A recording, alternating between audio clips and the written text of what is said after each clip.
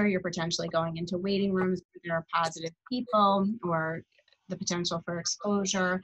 And you, as both of you pointed out, you don't want to expose, if you are sick, you don't want to expose others. And so Mariam points out the pulse oximeter is amazing, but I think it's on back order. Like, they're really hard to get now. So early on, that was great.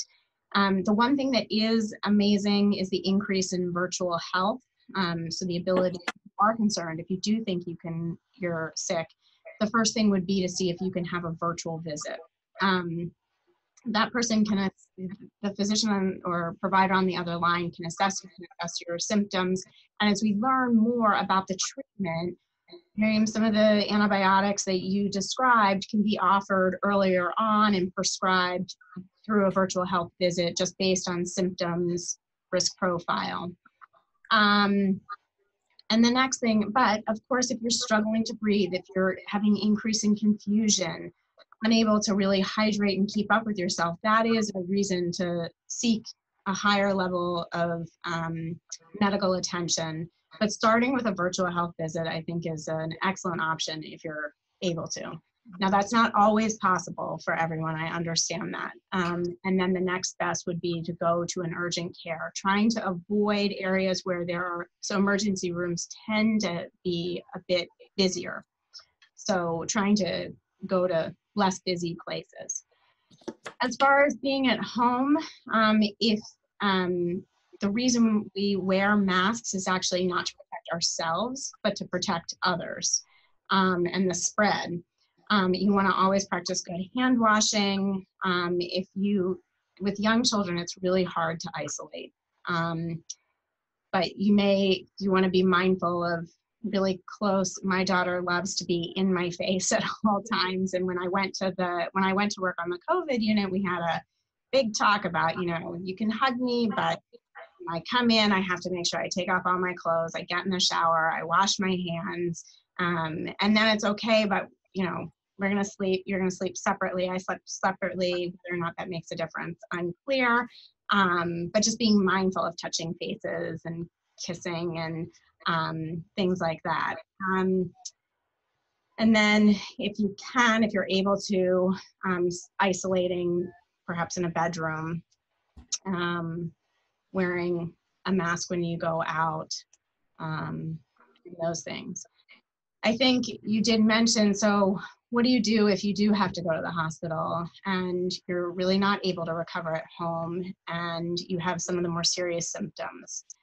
The one thing that we have seen, and you don't think about this when you're young and busy and healthy, what do you want should you have to be confronted with, my lungs aren't working anymore and I need a breathing tube. My heart, my kidneys are not working and I need either dialysis or I need to be resuscitated. Those are really hard questions to confront, and they're really hard questions to answer. But they are something that you want to, if it's possible, begin to think through at home with your loved one and not in the moment of crisis where somebody's calling you and saying, I need to put a breathing tube into your loved one. Do you consent? You want to sort of know what were the wishes of that individual ahead of time. The other thing is that when you go to the hospital, I think the isolation, Jodie mentioned this, it's real. The visitor policies are very strict. You can't have a visitor. Everyone that you see, you can barely see their eyes. So you don't know who is coming in and out. So those caring for you, and there's minimal touch because there's minimal entrance. That feels isolating to not only the person in the hospital, but also to the family. The family's desperate to connect, desperate to see that their loved one is okay. And we're communicating only by telephone. So communication feels very limited. It doesn't feel like enough. I'll say that the nurses have been amazing with trying to help patients because some of our patients are just so fatigued. It's difficult to even catch their breath to be able to speak. But the nurses have been amazing with helping connect virtually through Skype or FaceTime with their loved ones. So that has been, I think, I think that's one of the things that you need to sort of think about, but it's hard when you're young and healthy and feel almost invincible. Yeah. Thank you so much for having the courage to bring this to our attention. I'm very grateful that Jodie, Mariam, and your families have recovered and survived. I'm also aware, Rachel, you're bringing up the question of, families need to think about the risk of death and dying and going to the hospital. And it is obviously absolutely terrible and difficult to face, and no one wants to, but there are some very important questions to be decided, hopefully not in crisis, and to support the person who's going to go to the hospital and make decisions as a family. I wanted to open it to conversation and questions. You've listened to each other. I'm wondering if there are things that came to your mind or questions that you have here. So much. Experience. So much. So many points. It's almost like reliving it again. I don't know if you feel that way, Mariam. It's like when I'm hearing your story and I'm hearing you talk, Rachel, I'm like, oh yes, oh yes, oh yes. And it makes me emotional around it. The idea of, I can't get it because is very real, and it goes across different communities. It's like this elitism approach. I can't get it because I'm Black. I've heard that. Had many conversations with folks that said, our melanin will protect us. Can't get it because we're Black. I've heard, can't get it because we're New Yorkers. We're used to germs. We're immune. We've been on the subways for decades, right? Can't get it because I'm healthy. My mother was talking about that. She said, I'm gonna come and get you out of that hospital. I said, Mom, you're almost 80. And she said, it's fine. I've taken my vitamins, for my entire life. I'm healthy, I'm coming. But this idea that we can't get it because, and it's a denial. And then it just, it's a domino effect.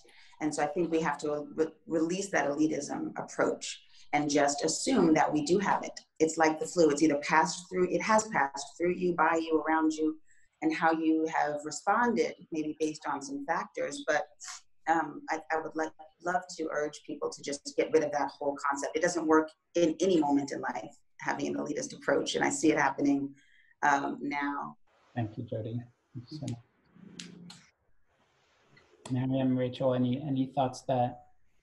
Yeah, I mean, I'll just say, you're reminding me, you talked about, in the hospital and getting access to your loved ones and the right information.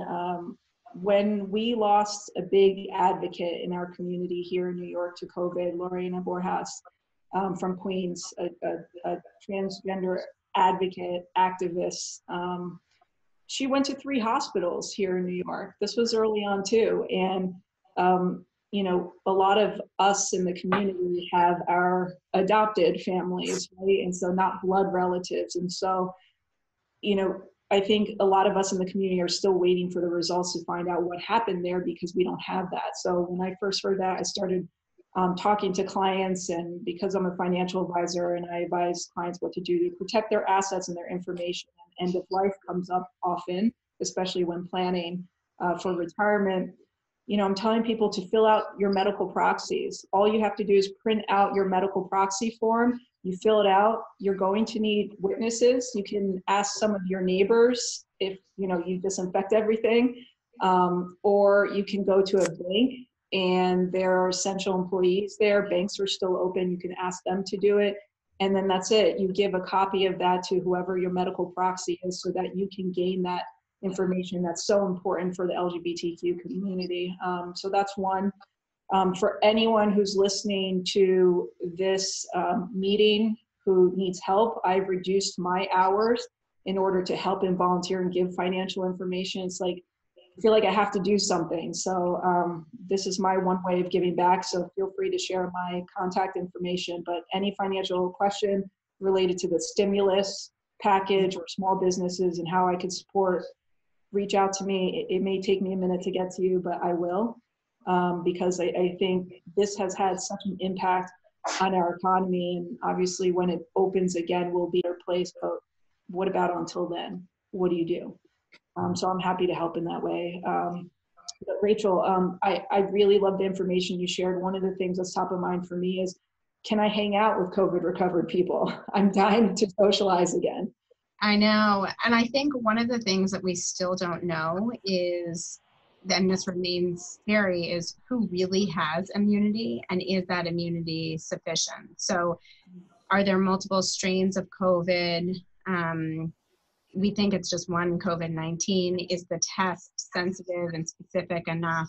There are reported cases, and of course we rely on the data from other countries just because they're so much further ahead of us, as to whether or not those antibodies actually confer immunity, or could you get like a milder case again?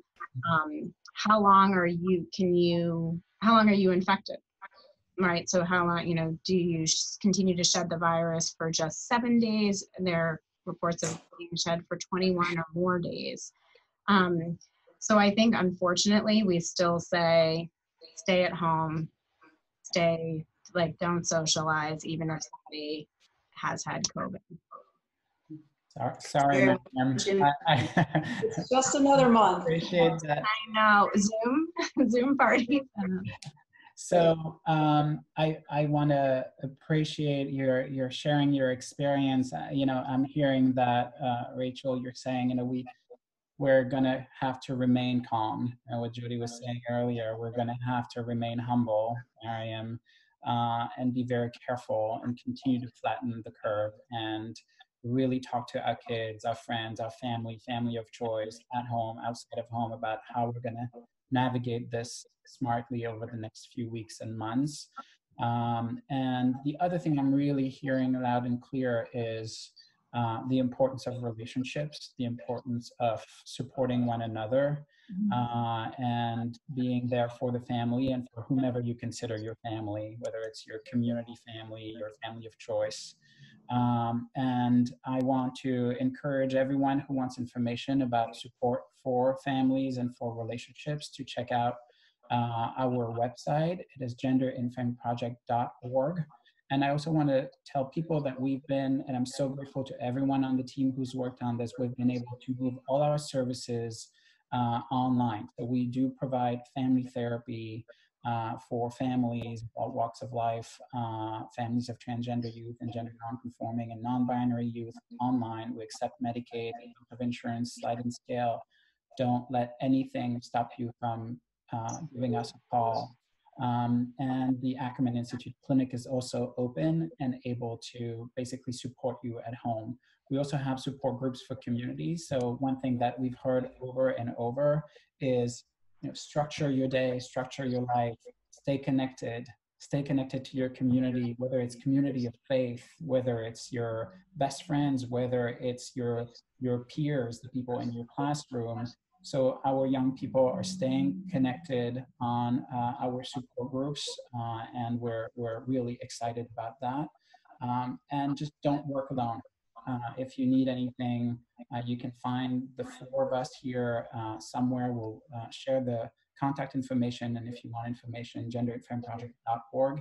Again, thank you so much for sharing your learning, your heart, and your spirit and expertise with us, and stay safe and stay well. Thank you so much.